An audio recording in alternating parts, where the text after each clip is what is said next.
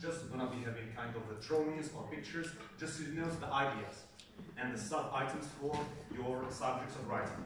The second, also I denote out like exercise of sentences naming. Each sentence, for example, if you are dealing with a topic of safety first, you're going to be doing, for example, kind of caution sentence. Be aware toward what you eat.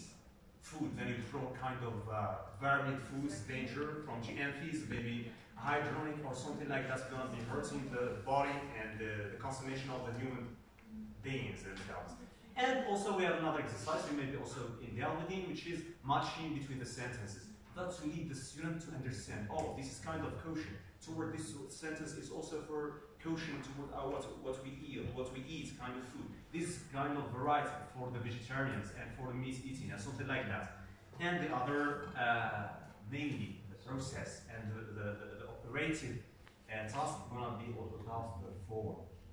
If you are just dealing with the letter writing, maybe your essay writing, you're going to be figuring them as an item, just toward and behold for a student himself to be well denoted toward this figure. How to get those 2 points in the third exam, for example, out of the form.